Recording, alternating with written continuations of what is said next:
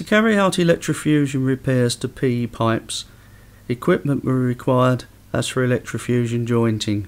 Measure the distance between the exposed pipe ends and cut a new pipe length to be inserted equal to the measured distance less 10 mm. Clean the pipe ends for a distance slightly greater than the overall length of the coupler.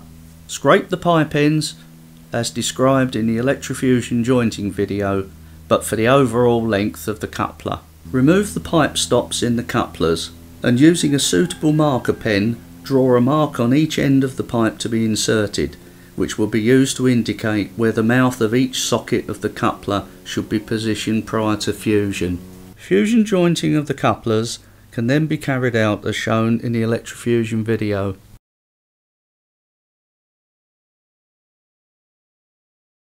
For Protecta-Line pipes, the electrofusion couplers are positioned on the replacement pipe section, since the Protecta-Line Surprep scraper can only remove half the coupler length.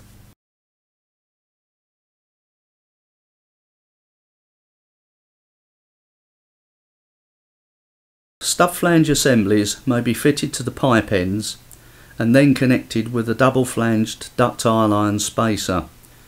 This method may be used where there is a risk of water in the pipe contaminating electrofusion joints during installation.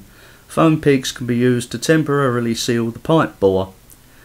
When electrofusion jointing of the stub flange assemblies has been completed, they can be removed before installation of the double-flanged ductile iron spacer. Ensure that the gaskets are centered properly between flanges before tightening.